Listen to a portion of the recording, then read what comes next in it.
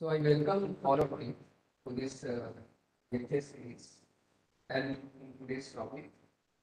So we have Professor Girish Nath Jha. I will give a brief biography of Professor Jha. Professor Girish Nath Jha is currently the chairman of the Commission for Scientific and Technical Terminology, Ministry of Education, Government of India. He is a professor of computational linguistics at Harvard University at the School of Sanskrit and Indic Studies. He is also a concurrent faculty at the School of Engineering, Center of Linguistics, and at the Special Center of Learning in GA. Professor Jha has served as the chairperson of the Special Center of Sanskrit Studies GA and was the founding dean of the School of Sanskrit and Indic Studies at GA. He has also held the position of the Director of International Collaboration and as coordinator of Ayurvedic Biology Program. His research interests include Indian languages, corpora and standards, Sanskrit and Hindi linguistics, lexicography, science and technology in Sanskrit, machine translation, e-learning, web-based technologies, RDBMS techniques, software design, and localization. Professor Jha has done collaborative research and technical for Indic Studies, University of Massachusetts, Dartmouth, USA, as Nitish and Preeti Chapter Distinguished Professor of History and Science during 2009. He was awarded Dart Fellowship in 2014 and 2016 to teach digital humanities and technology at the University of Würzburg, Germany, and has also been a professor of Florence, Italy, and to the Yogyakarta State University in Indonesia. He has been awarded the Asana Vidya Award for Sanskrit and the KCSS Award for reviving Sharada School. Professor Jha did his MA, MPhil, and PhD in linguistics, computational linguistics from JD, and then got another master's degree in linguistics, natural language interface from University of Illinois, Urbana, Champaign, USA in 1999. He worked as software engineer and software development specialist in the USA before joining JNU in 2002. Professor Jha has books published by Linguistics, English Scholar Publishing, among others, and has over 150 research papers, presentations, and more than 300 invited talks. He has supervised 43 PhD and 43 MA students so far. Professor Jha has had consultancies, including those from Google, Nuance, Microsoft Research, Microsoft Corporation, Linguistic Data Consortium, University of Massachusetts, Dartmouth, EZDR, among others. Professor Jha has completed several sponsored projects for Indian language technology development and has led a consortium of 17 university institutes for developing corpora and standards for Indian languages. As you can understand with this biography, that he is a very intelligent person and worldwide known figure in Sanskrit and additional studying Sanskrit language and as well as technology. So I humbly request Professor Jha to take over this lecture and enlighten us with whatever he has to offer. Thank you, Professor Jha, for being here with us.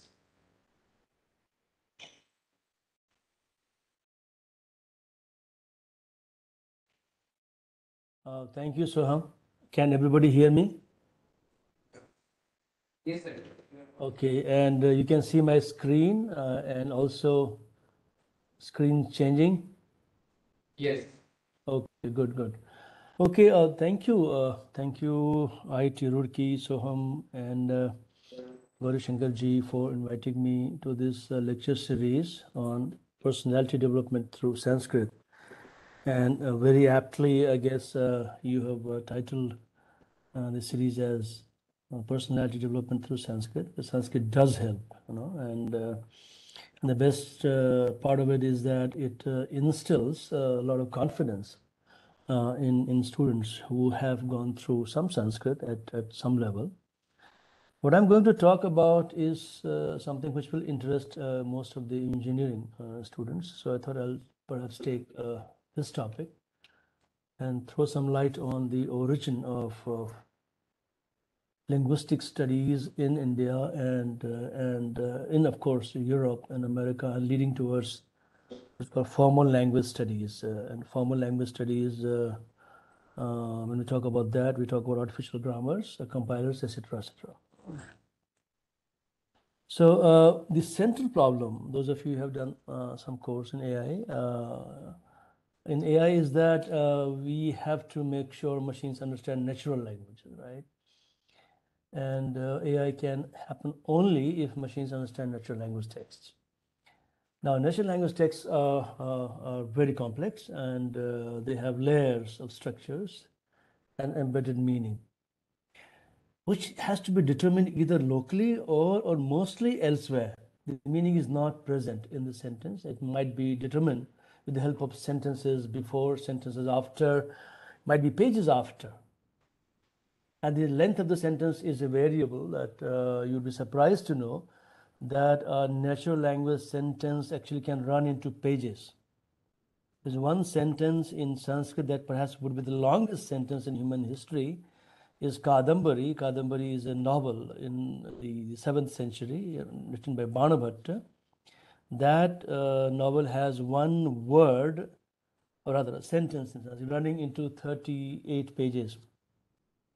So you can imagine the amount of linguistic jugglery that can actually go into constructing a sentence.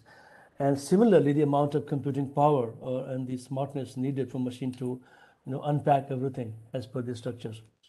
So theoretically and also practically, natural languages have proven to be very, very complex. And until that happens, machines are not able to understand natural language text, and machines cannot be considered intelligent if they don't understand natural language text.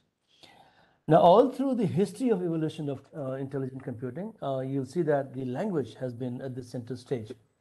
What is encryption, decryption? These might be artificial exercises, but also natural language exercise.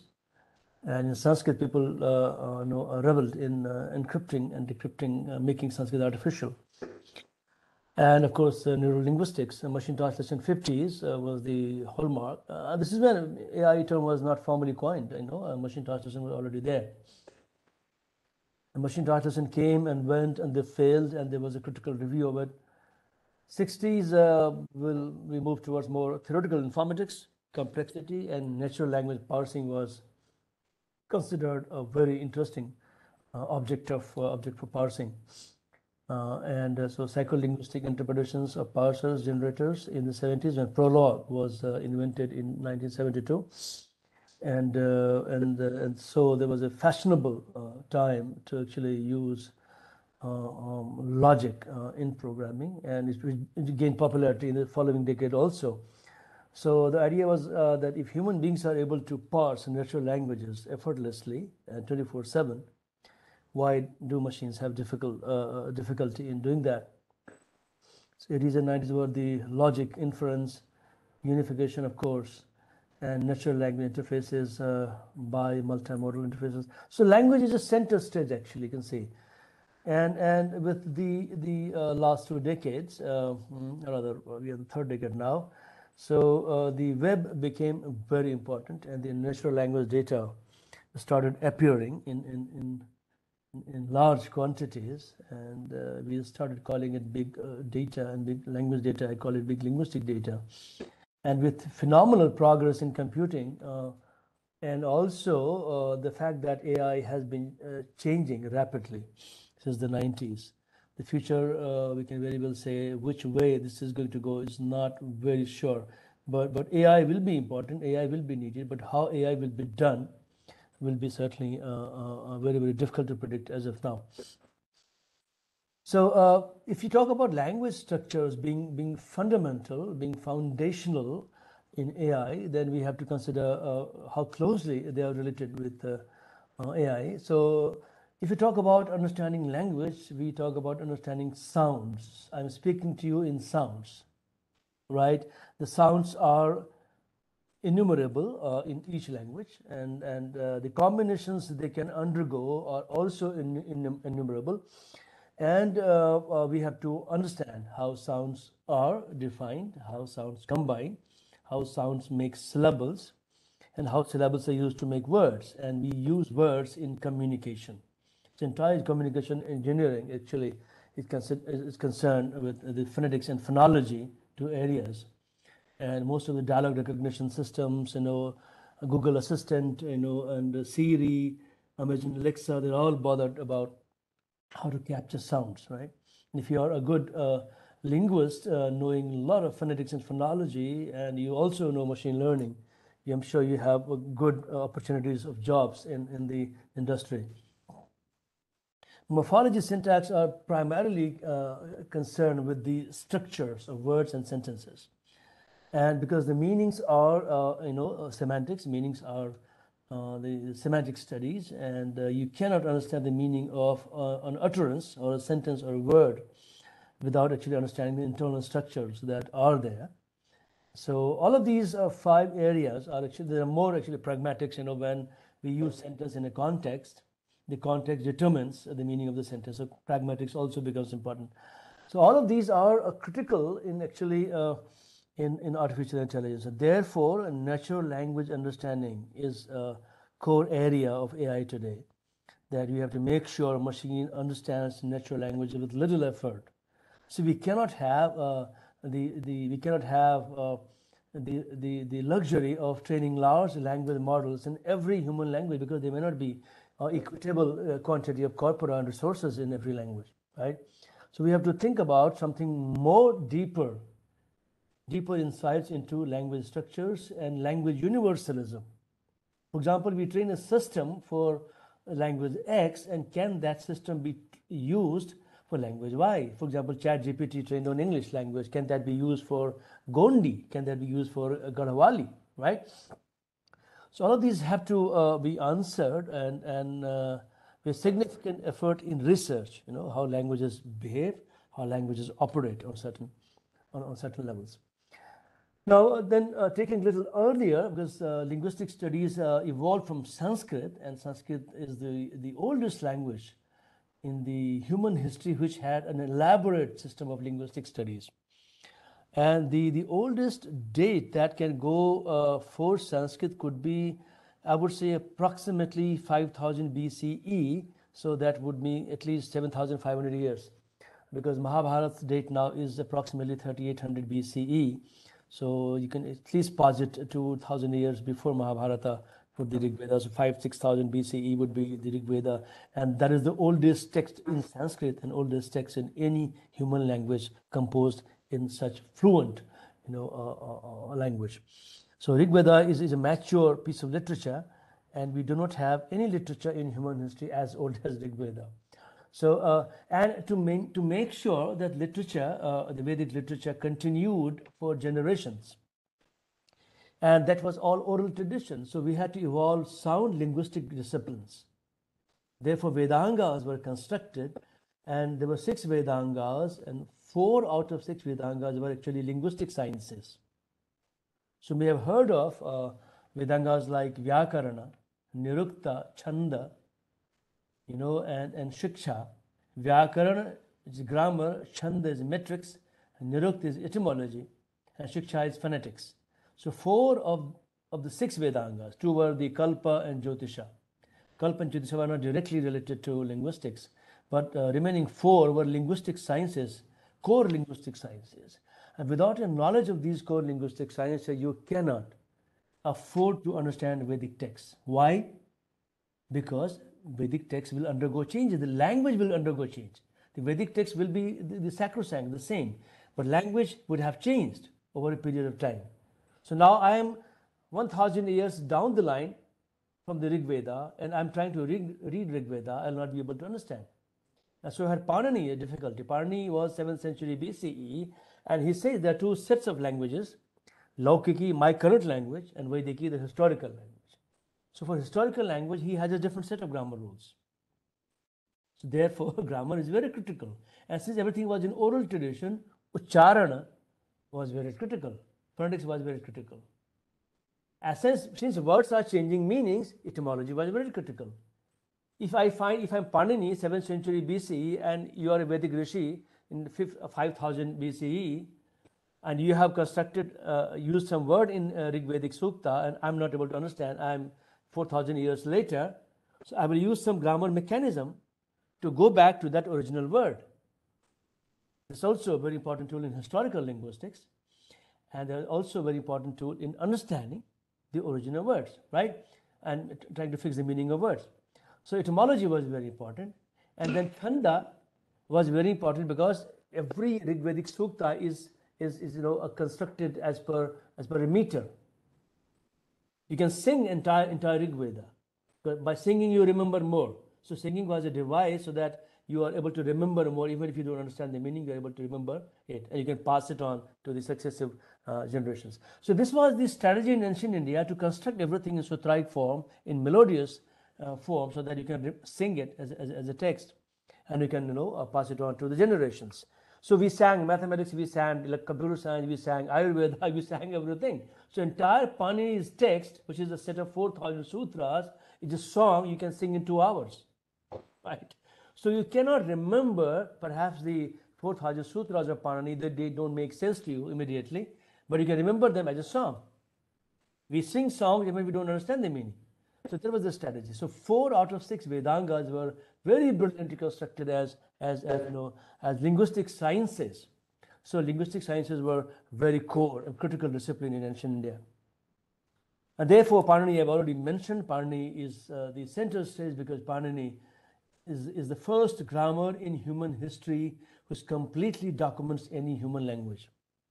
And that documentation is still true for Sanskrit.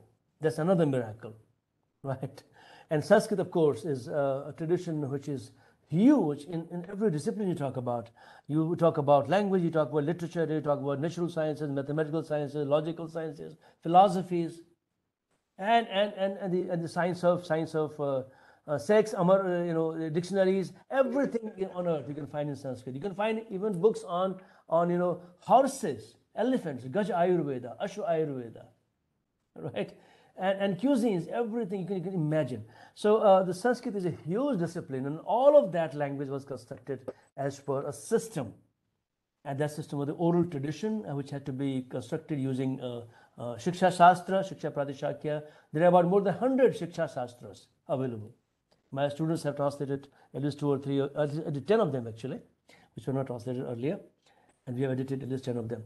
So there are more than 100 of them, and then there are a whole tradition of grammars, whole tradition of metrics.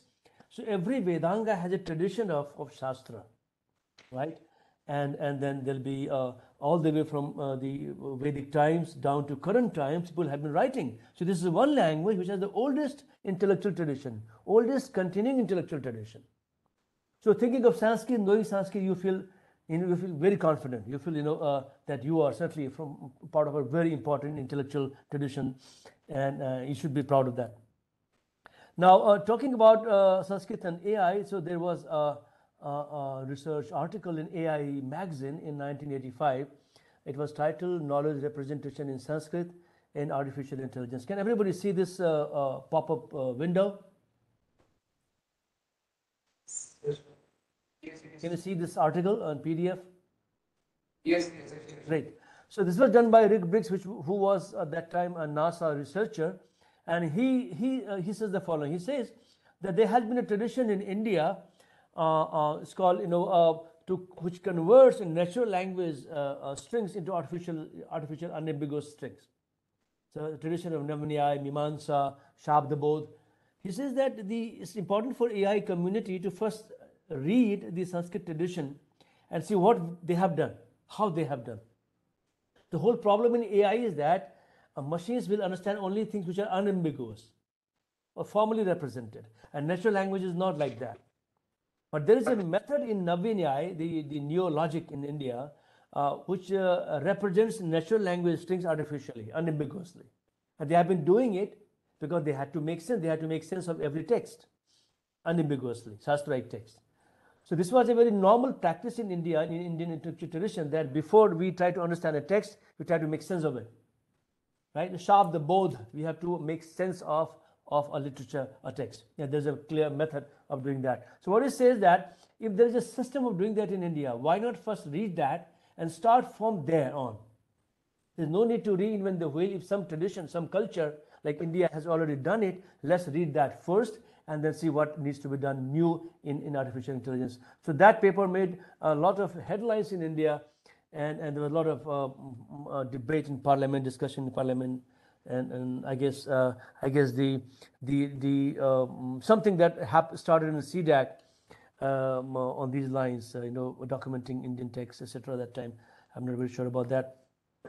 Another document which is talking about Sanskrit as the foundation for computational linguistics, and this paper was again presented in one of the seminars in IIT Bombay in 2001, and Sanskrit studies as a foundation for computational linguistics. Since computational linguistics is actually the mother of artificial intelligence, so you can say Sanskrit as the foundation for AI. And he has his own argument, and then I recommend everybody to actually read these two important articles and papers to actually go into, to initiate themselves into this discipline. Now, talking about the three very important linguists who shaped these developments, so I'll first mention Panini, which is who is 7th century BCE. Then I'll mention Ferdinand de Saussure, who is 19th century, and then Chomsky, who's 20th century. Noam Chomsky, excuse me. So talking about Panini, why Panini is important? Panini's grammar is called Ashtadhyayi, grammar of Sanskrit, which is in 4,000 sutras. 4,000 sutra as the front end, and then there are 2,000 verb roots as a grammar. It's called Dhatupat, and then Ganapat, and all these modules, they interact with each other. So why is Panini important? Because Panini first of all conceived a kind of a formal mechanism could be used for something like human language, and he constructed a grammar which was modular, and in a sense that there'll be no sequential processing but simultaneous processing. And then these components, for example, the phonetic component, the sounds, because we speak in sounds, we talk to each other in sounds, and the way human brain processes our communication, he gave a model. He says that we first speak in sounds to each other, so human brain has a sound catalog, and from the sound catalog, the variables are derived and the lists are produced, and those lists interact against on some other lists, and some formal mechanisms are ordained to parse them. And then after these sounds are captured by brain, so far we don't know for sure how human brain actually captures the sounds, but certainly something can be said about that. You should have good ears, you should have good coordinated mind, etc., etc. But after the sounds are captured by brain, then the grammar rules act on them to parse, to make sense of the utterance. And in the process, we need a lexicon of the language, and we need two lexicons, the lexicon of nouns, entities, and lexicon of verbs. And these two are external. These two are not part of the Panini grammar. These are outside, just like a good quality RDBMS, which needs to be accessed using a certain a data transfer protocol from the front end. So these lexica verb database called Dhatupatha, and the nominals Ganapatha. Gani are the stems, a basis. And then there are small lists which are part of the front end, part of the Panini's sutra part. So typically in a good program, we keep databases out, we keep any bigger lists out, and we keep smaller lists inside. And in a good program, we start with creating variables, macros, and then we iteratively use these macros in our functions and classes, right? And before any function is evaluated, those keywords in the functions are to be evaluated first, right? If there's any problem, if a keyword is not instantiated earlier, then there'll be compilation error. You all know that, right? So something similar happens Panini in much more qualitative way. So Panini system is much more formal, and I would say largely unambiguous. I wouldn't say Panini's grammar is 100% unambiguous. And since it is largely unambiguous, it is easier to program Panini sutras, right? The structure is very similar to a good program, And in what we have to first instantiate variables, like first sutra Panini says Vriddhi Radej. Now Vriddhi Radej looks like Sanskrit, but it is not Sanskrit. It's written in it was earlier a song, oral tradition, but now it is written. You will read this in Devanagari, Sanskrit, but looks like Sanskrit, but it is not Sanskrit. So what they have done, they have used the Sanskrit conventions or Sanskritic conventions, Sanskrit syntax, for example, Sanskrit letters, for example, have constructed an artificial language. Something similar, we use English syntax and English alphabets to construct Java, C, Python, etc. Right? But a code in Java is not English. A code in Python is not English, but looks like English. Similarly, Panini's grammar, the 4,000 sutras, if you read through, if you know very good Sanskrit, you cannot understand it. You have to know the technical code of Panini to make sense of Panini's grammar. If you are a C programmer, then only you can understand C code. You may be good in English, but you cannot understand C code. So you may be very good in Sanskrit, but you cannot understand Panini's grammar because it is artificial construction based on Sanskrit. So the ideas for programming language, you can see, right? And so Panini creates variables and dynamically assigns values to variables. For example, there are two kinds of variables. I say integer x equals 5, but Panini won't say that. He would create a list.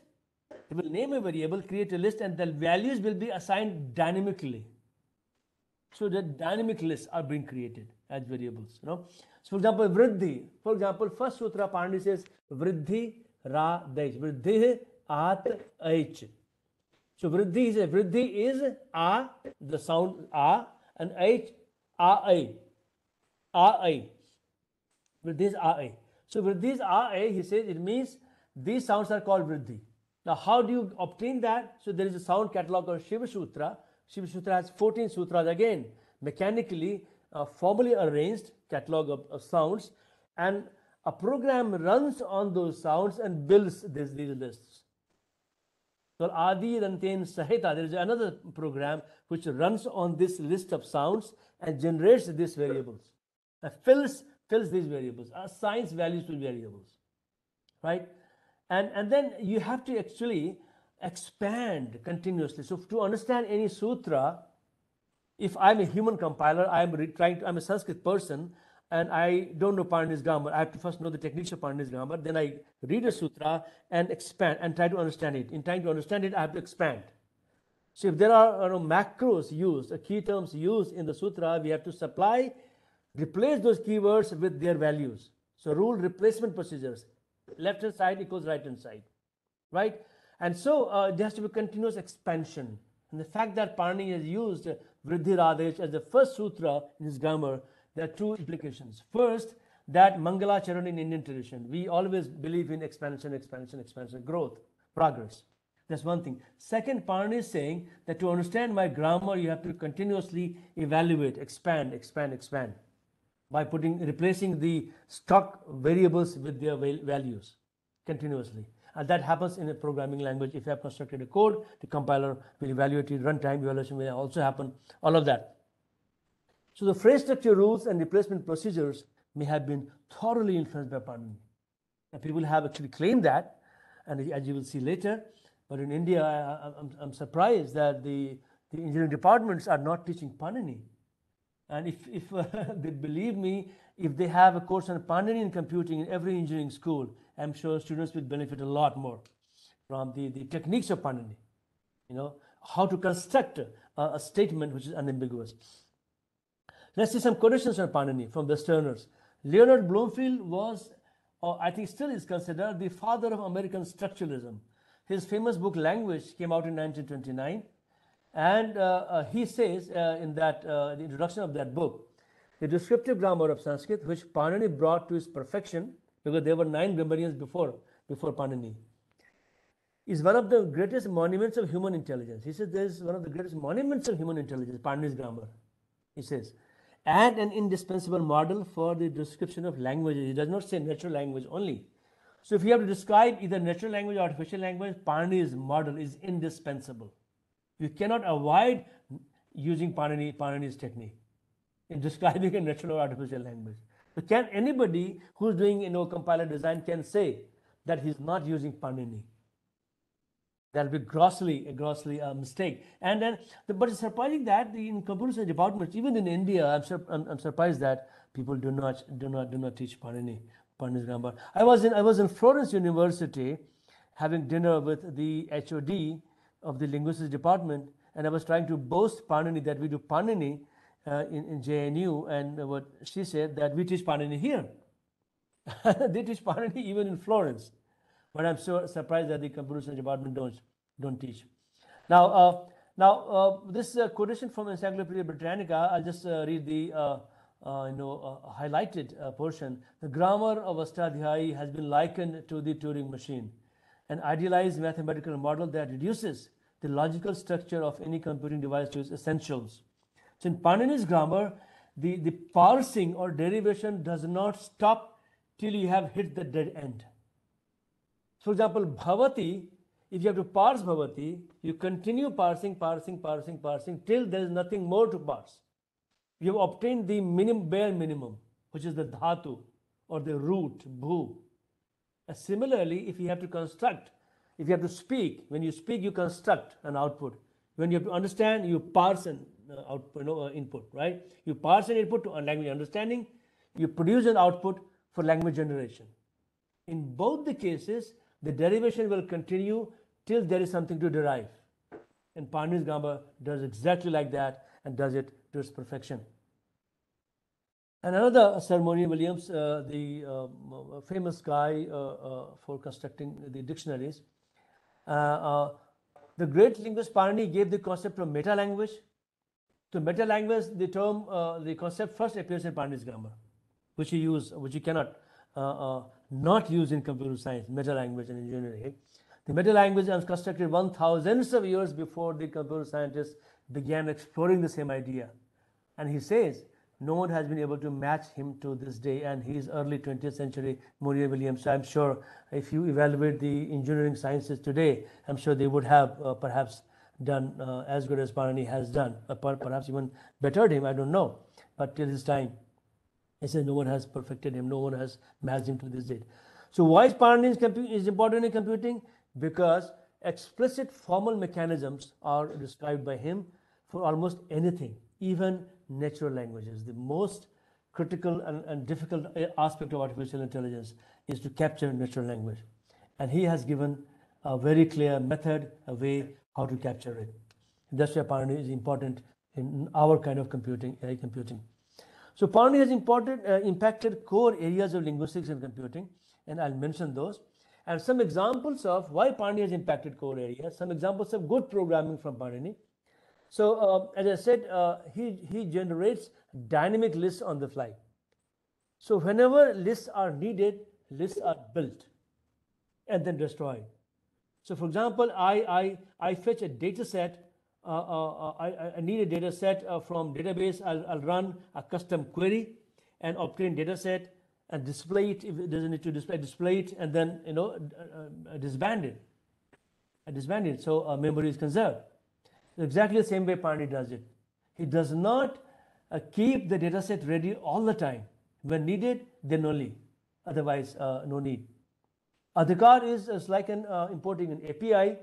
So if I say import java.sql, so I'm actually importing a package which will be used to communicate with the database, right? So Panini does something similar. He has these techniques of importing APIs and also code blocks and commenting. This has a term called anuvritti, which is iteration and recursion, repeated processing from inside a function. Paribhasha is meta rules and also conflict resolution. If two rules apply to a string and thereby generate two outputs, which one is the winning candidate? So Panini says, if by chance, but there is a rule sequencing, and you cannot guarantee the correct rule sequence for every particular string which you have to parse, so it's possible that more than one rule apply. If more than one rules apply, then certainly there will be more than one output, and that case machine will hang. So in that, Panini says there's a brute force. He says the rule which comes later gives you the better output. So you just take that and move ahead, which might be technically wrong, which might be wrong also. But he says we have no option. if there are two outputs of equal nature, you just take the one which comes later. And that interpretation has been became controversial recently with this guy called some rishi Popat, whatever. He misunderstood the whole concept. He came up with a thesis which has been criticized. Anyway, so and then there are Sangya. Then Dhatu part is actually a database, which I said is an RDBMS, very complex database based on semantic concepts. You're looking at a semantic web and all that, and here you have Astadhyayi, which is with the Dhatu part database. By the way, Dhatu part and database sounds to me cognate, that they're similar words, similar sounding words. And then Sangya sutras are there, which you instantiate variables and you assign values to them. And then Atidesh, you extend the scope of a rule. If a rule's scope is appearing to be constricted, you suddenly bring in a sutra and expand the scope of a rule to accommodate newer examples, newer kinds of data, right? And of course, this could be used very interestingly in machine learning. That if the predictions are too narrow, and then you can perhaps broaden the scope of prediction and classification. Vidhi, we trigger operation. Vidhi are basically the operation rules, and when everything is in place, you start do the operation. Operation is in the form of A goes to B in the context of C. So that is the operation sutra, if then else. And the niyama is restriction. You restrict if the rule is too broad, you restrict its operation. So niyaman, and nishada has negation. So these are some of the examples of the many more. I haven't actually given the entire list. So this is another important linguist who happened perhaps more than 2,000 years after Panini, Ferdinand de Saussure. He was a linguist from Switzerland, and he studied, he still did PhD in Sanskrit, and that too in Karaka. Karaka is perhaps the most mature component of Panini's grammar. Someday I'll have maybe opportunity to talk about Karaka to you. That'll be interesting to advanced students. Now, he lectured on Sanskrit and Indo-European at the University of Geneva for 3 decades, and may have been certainly influenced by Panini. And Bhartrihari is a grammarian who came after Panini, about 7th century AD, I believe. And his idea of signified somewhat resembles the notion of sphota. The sphota is a theory started with Patanjali and then matured in Bhartrihari. And he talks about when we speak a word, how the mind, actually brain processes. So when I say cow, does the meaning of cow immediately flash in the brain the moment you started saying cow, k, or it completes when you have completed the word? Does the brain predict a word, a meaning, before the sentence has been completed? And we all do that. We know that. You are saying something before you have completed, I have understood, right? So that kind of prediction theory, this photo is talking about, and so this photo theory of India was popularized by Ferdinand de Saussure.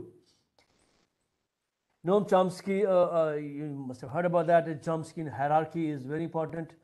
Type 0, type 1, 2, 3 grammars. He gave 4 classes of formal grammars. Now he has moved to University of Arizona. He was in MIT since '55, and he is known for his foundational theories of universal grammar, transformational grammar, cognitivism, and innativism, and successfully destroying the behaviorist theory by B.F. Skinner. And he gave a hierarchy of grammars, which is called Chomsky hierarchy. If you compare Panini, Chomsky in his grammar, I think the first syntactic structures, the book he came out with in '57, he mentions in the introduction Panini. He mentions Panini was also a generative grammarian. He does not say that he himself is the first generative grammarian. He says Panini is also a generative grammarian, which means Panini is the first generative grammarian, because there's no one before Panini who wrote a grammar, right? So, so if you compare Panini's grammar with Chomsky's model, let's see. So 2 books, 57 syntactic structures. How much time do I have more? You can have 5 minutes. Hello? Hello? Yeah, how much time do I have, sir? Around 5 minutes. 10 minutes. Okay. Okay, so I'll speed up then. So if you see this grammar, So he says that human brain has this module, a module which has phrase structure rules and lexicon. In Panini it is the sutra part and dhatu part, gana part, which gives you parsing, and then you apply meaning, karaka component of Panini, and then you go to the understanding. Then you apply tree rules, you transform, and you get a surface structure. So this is back and forth is happening. The two-way communication happens using this way. And if you compare Panini with the context-free grammar, so those of you have known type 2 grammar. So the G is VTPS, and so non-terminals, terminals, productions, and start symbol. And non-terminal is basically part of these categories of the English-like language, English and English-like language. Panini we have Savarn, etc. as the more complex non-terminals. So Panini's grammar produces a much more complex and well-knit structure than Chomsky can ever even imagine. Terminals is words like the dog, cat, etc. And Panini we have the sounds as well as the verb roots. And production would be A goes to alpha, and Panini A goes to B if C. And start symbol is the utterance in Chomsky, and start symbol is actually the vivaksha, the desire to speak in Panini, which is much more complex. If you compare Panini with the Backus-Naur form, BNF, so you see this formula. So this notation system, S goes to NPVP. We have pada in Panini goes to sup and thing, suptingatna padam. You have noun phrase going to det and n, and you have sanya pad, sanya flanked by to the left side the abstract entities, and verb similarly kriya pad flanked by abstract entities to the left and right, while kriya pad verb phrase is simple in Chomsky. And nouns are any word in the dictionary. Here nouns could be inflected entities as well as actually sometimes more complex entities, and similarly verbs could be the verb roots as well. So this is how the comparison is with BNF. And so Panini to Saussure, to Chomsky, to computational linguistics, and of course to AI, there's a very clear direction.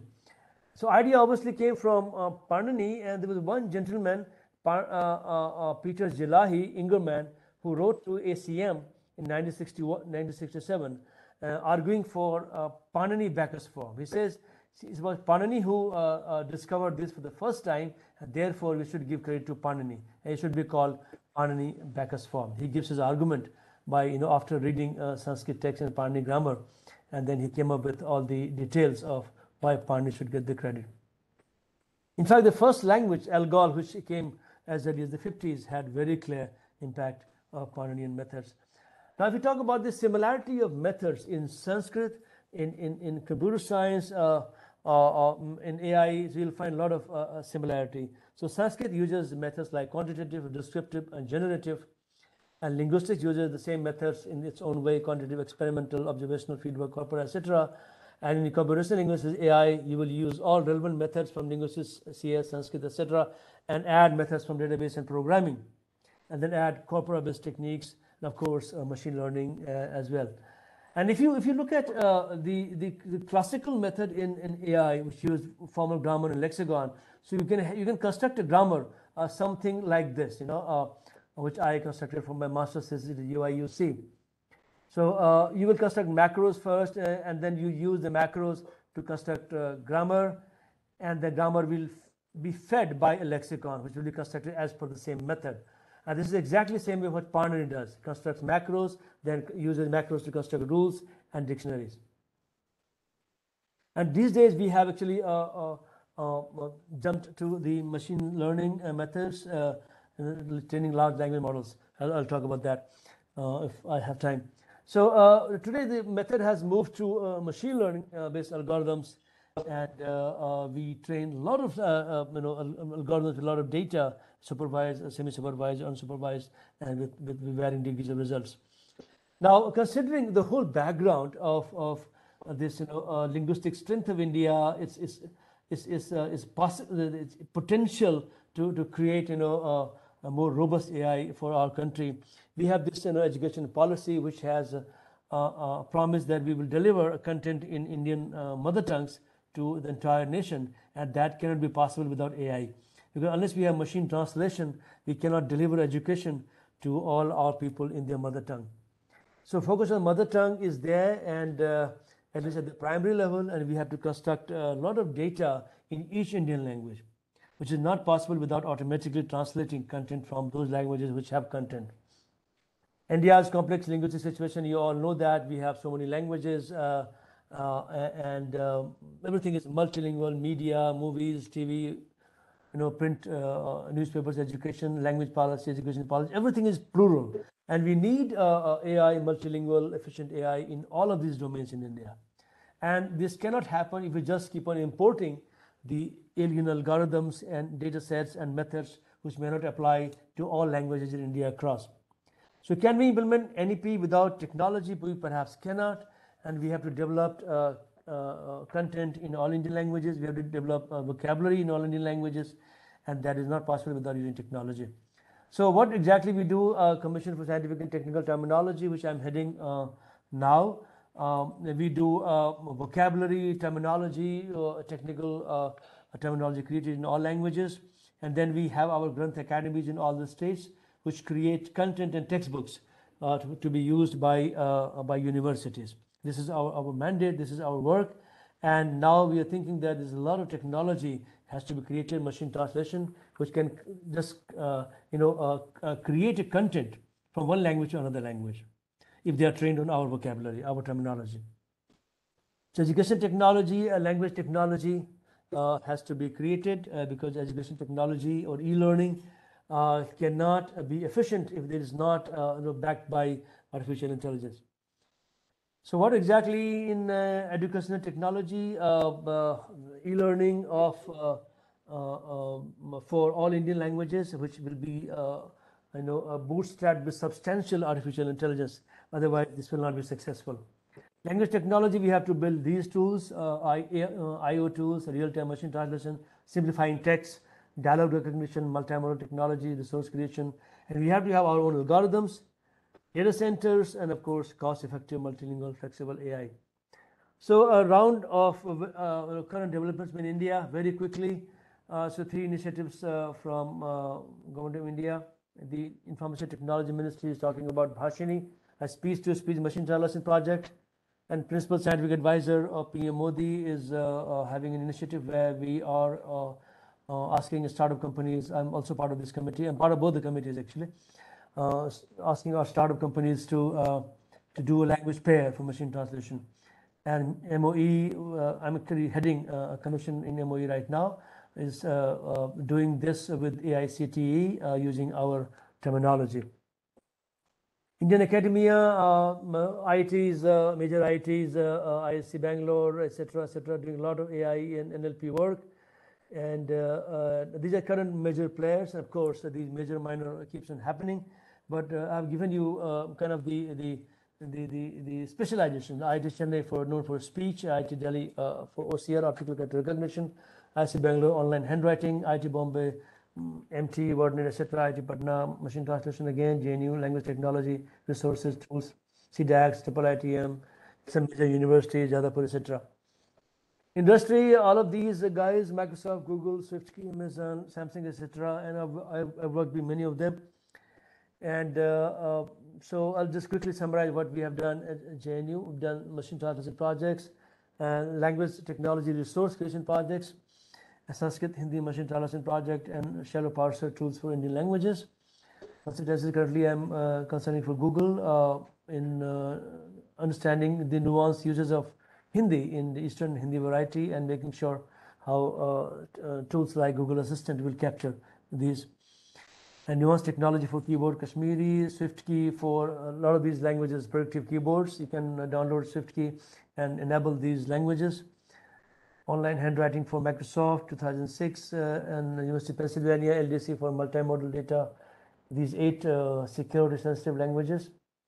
And I did English to Urdu machine translation for Microsoft Bing. So you can use our machine translation, English to Urdu, which has become smarter now after so many years.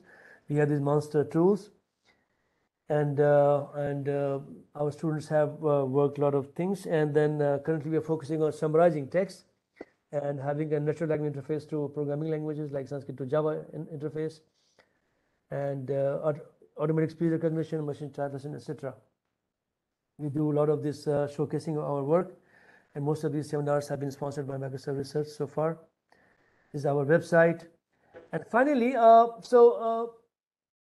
progress certainly depends on AI, because we are a very diverse country and we have to administer a very complex, huge, multilingual, multicultural country. We have to reach out benefits of government policies to everybody in the remotest corner of the country. And that cannot happen without using AI, because we have to deploy AI in governance, in education, in health, disaster management, languages, cultures, everything that you can think of. And that cannot happen unless we create resources in all Indian languages, including technical vocabulary content. And we have to build educational technology and NLP with Common Core. See, Sanskrit has been responsible for not only spawning more languages in India, spawning newer languages in India and Europe, right? See, more than 21 languages of Europe are considered, evolved from Sanskrit, and almost all languages from India, I would say, have either evolved or have been hugely influenced by Sanskrit. And so therefore, the Sanskrit has influenced the grammar of all Indian languages. Sanskrit has influenced the vocabulary of Indian languages. Therefore, having Sanskrit as a common core will be really useful. Technologically, such technologies will be more scalable and cost effective. We have to depend on its own strength of linguistic, philosophical, and traditions for better AI. So we have to depend on our own, linguistic and logical traditions to make sure our AI is more robust and caters to Indian needs and is more scalable. India's own AI I have been always talking about, and India's own data centers, very, very important. When I did that multilingual project for building corpora for all Indian languages, we made sure that we have our own server in JNU that would have a workspace for all the partners, and they would be working right on our server. So no need to use any foreign or data centers or something which is not in India. So challenges are there. India's diversity, language variation and mixing. We have standards lacking, positive standards. Funding is always an issue, and we are very casual towards our languages. That's also an important factor.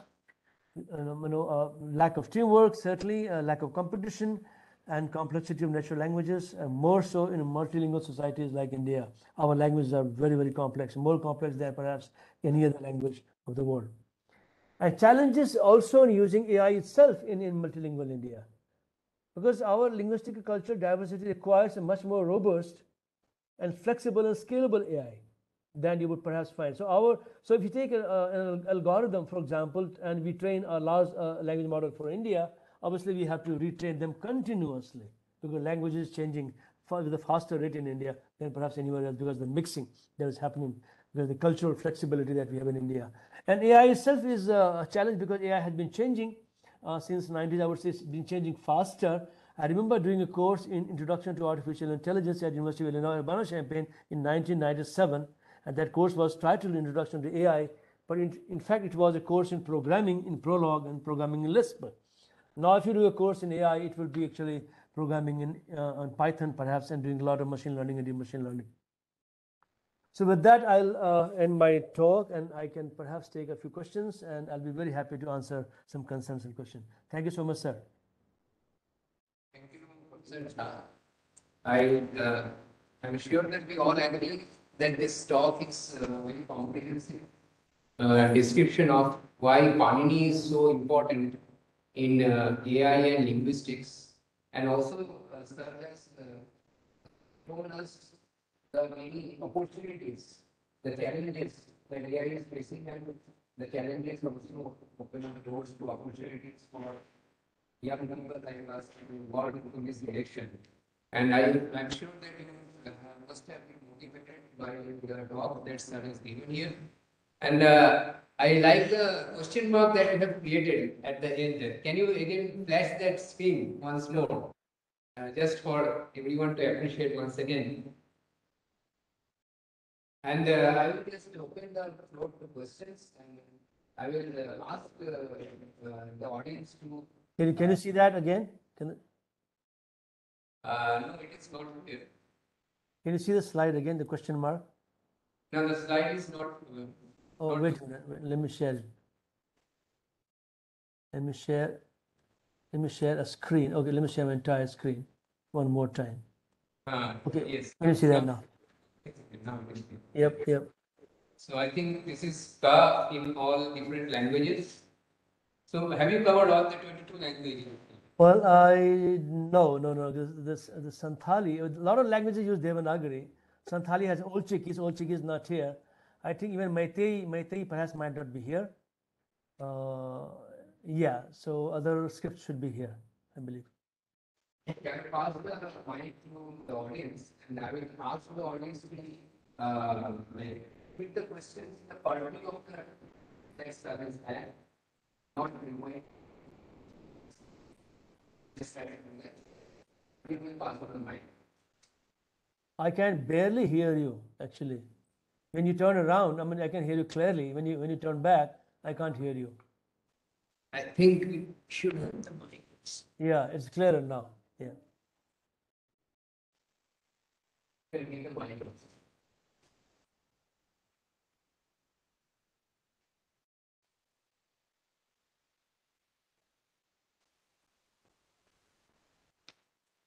What I want to do is that we in one society. So, what we have the doing in the language of Sanskrit. So, though we are a multi-language, I can't hear anything. I mean, so I'm not sure what's going on there. Can you hear me? yeah, I can hear you. Can you hear me?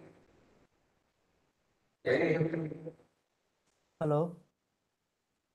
When you turn around, I can hear you clearly. When you turn back, then I can't hear you. There's some problem with the microphone, I believe, there. I can't hear you now. Hello? Can you hear me now? Very, very barely. I mean, not very clear. So the thing is, we are a multi-language society. But when you do your rituals, it's taking Sanskrit. Your own speech. So actually, if my very point of view is it possible to bring this language in the forefront as a national language? This is number one. Number two, what I want to know Is someone asking a question? I can't hear anything. You can write the question if mic is not working. can you hear now? Hello? I think the question Yeah. is Yeah. the question is that we perform our rituals in Sanskrit, although we are quite diverse in our regional languages. So, is it possible that we can have Sanskrit as a national language in the future? Well, Sanskrit is the national language. Sanskrit is a scheduled language. Our constitution, 8th schedule, does not mention the word national. It only mentions 8th schedule, right? Sanskrit is a scheduled language as other 21 languages are. And the fact that Sanskrit mantras are kind of pan-Indian, everywhere you hear Sanskrit mantras. Why? Because see, though we have hundreds of languages in India, when it comes to education, doing things the proper way, we use a standard language, right? If we have to do puja in a standard way, we have to use some standard language. And therefore, Sanskrit has been used traditionally as a standard terminology or communication in pujas. My second question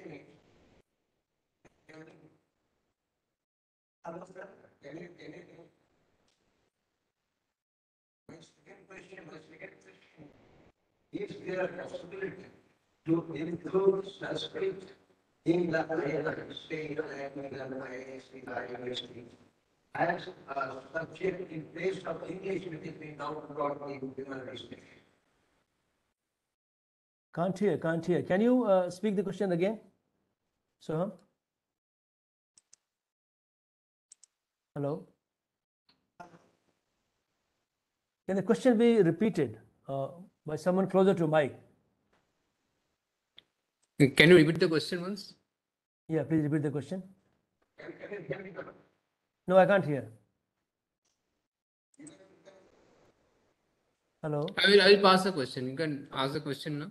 Yeah. Now I can hear. You can tell me the question. I will pass it here.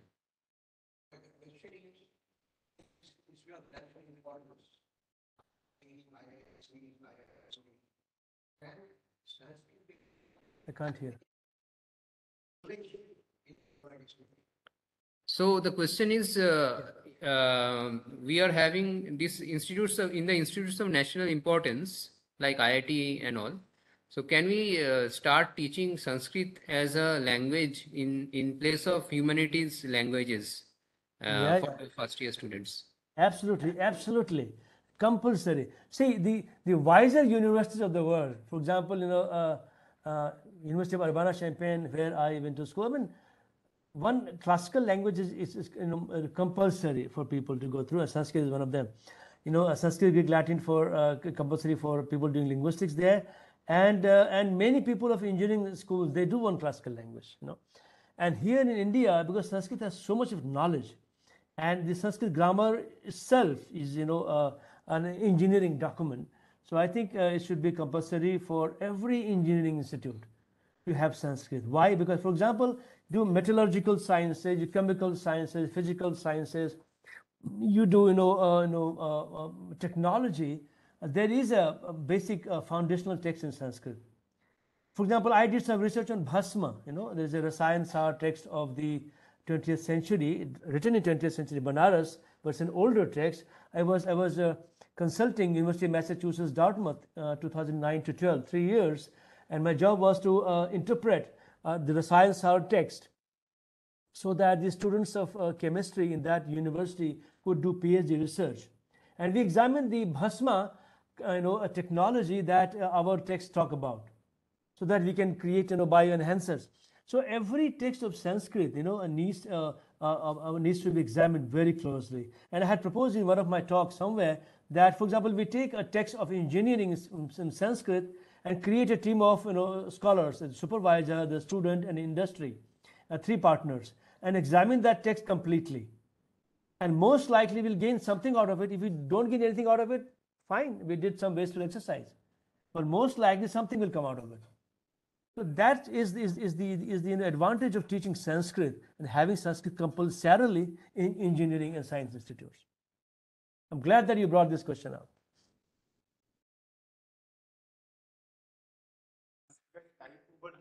No, directly, sir. Please.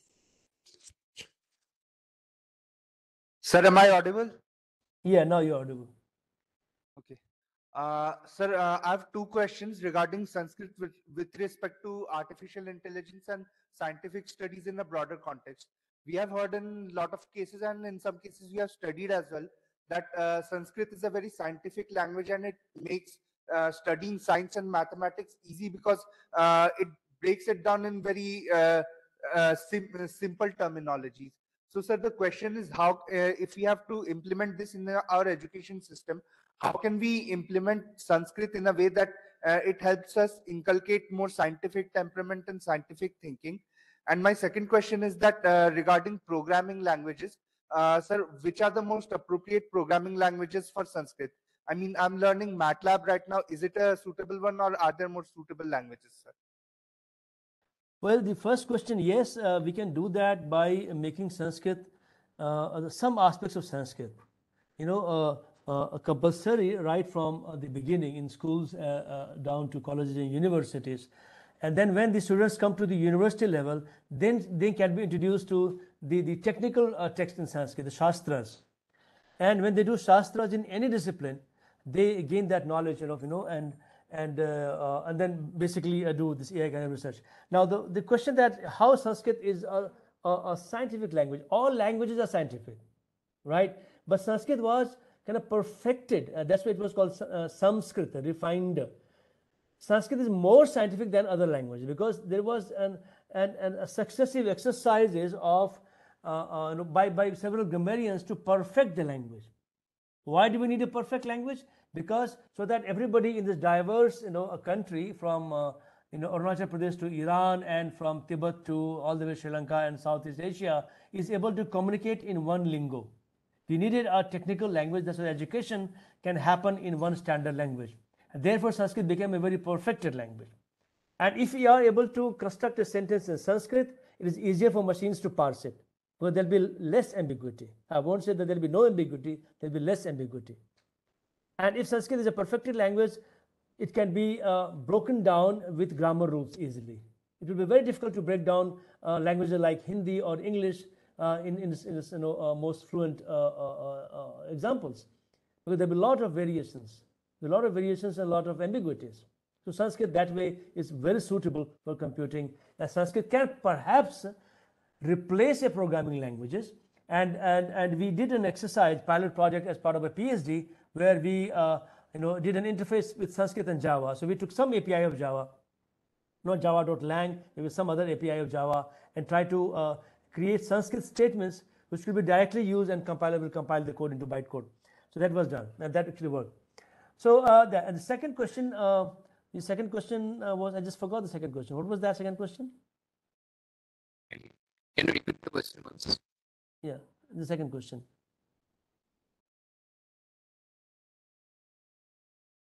So the second. Hello. In education, you said perhaps?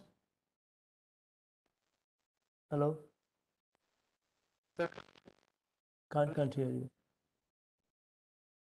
The second question was perhaps related to education, or? Second question was related. I have a short buffer memory. Are you able to hear me now? No, I'm not able to hear. Now, are you able to hear me? No. Can't hear. You will turn towards the mic perhaps. Hello. Are you able to hear me now? Yeah, now able to hear you, yeah. Okay, so the question is that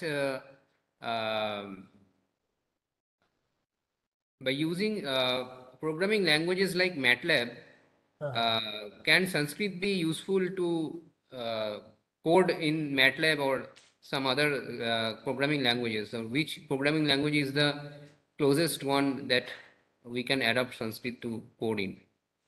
See, any natural language, and more so Sanskrit, could be easily programmed using a logic language. For example, Prolog Lisp would have been perhaps the best suited to capture that. But now there are more commercial languages. MATLAB, you give an example, and I would say even Python or Java, it can be used, to parse Sanskrit sentences better than perhaps parse English and other sentences. Okay. And the experiment we did, or the pilot we did in mapping Sanskrit to Java also worked very well. So you can perhaps refer to the thesis of Dr. Kabi Kanganba, who did a PhD in this topic. He's working in an AI company in Bangalore. So you can read his PhD thesis, and he exactly did comparing, interfacing Sanskrit with Java. So I would say ideally, some logic language, but these logic languages are not the dominant languages these days. But any language could be good. If you are doing, some, I would say, I believe the portions of Sanskrit dealing with Navvinyay perhaps could be handled better with MATLAB, but other aspects could be handled by other languages, I think. Okay, so I think we don't have other questions from the audience. I have one question from my side. Yep. So we are talking about the linguistic abilities of Sanskrit, or the linguistic characteristics of Sanskrit. So it is often heard that if we continue speaking in Sanskrit, learn Sanskrit and speak in Sanskrit, our mental development, or there are some windows of our mind opens up, and we can acquire knowledge or grasp knowledge, or we develop intuition better. So is there any formal research available in this direction? And is there a capability of linguistics to actually open up the locks of closed doors of our mind? There's one research done by, I think, the National Brain Research Institute in Manessa, and they have worked on the languages with richer sound systems like North Indian language, mostly I would say. Sanskrit is an example where we have a range of sounds, vowels and consonants. And in Sanskrit, every vowel can have 18 kinds, 18 varieties, right? Panini talks about each vowel has 18 shades. So it's a very rich system of sound. So if you are able to pronounce the Sanskrit text correctly, then you are hitting all various portions of your oral cavity, and therefore you are able to tickle your brain the maximum possible way every day. So that not only keeps you healthy, but also keep your brain more active perhaps. I mean, there have been researches where say the multilingual communities are more, they're smarter. We don't know the definition of being smarter, but their brain is always challenged, in doing parsing concepts in parallel. So they perhaps develop more cells, more neurons to do that. And in Sanskrit, when you're actually speaking texts with all these, chandas, meters, and accents, then you are possibly trying to utter all possible kinds of sound systems that human language can generate. And that perhaps is an example of, keeping a very active and healthy brain. And that is only, which I can say, though, being cognitively more able and less able could be very complex questions. But I can say that if you are able to challenge your brain more on a daily basis by uttering these mantras, periodically, regularly, with their proper pronunciations, then certainly you're challenging your brain in a much more consistent manner every day. Thank you, Professor Jha, for this wonderful session. And I'm sure that we'd be happy to have you physically sometime over here with all your rich experience and knowledge to share with all of us. So I think we can have a round of applause for the brilliant talk, interaction that we had. Well, I have been to your campus, I think twice, to the HSS department. Okay, sir, I had not been informed that time. Otherwise, I would definitely have come to meet you. So next time, definitely we would catch up. Professor Anil was also here physically, but he had to go somewhere for some other duties.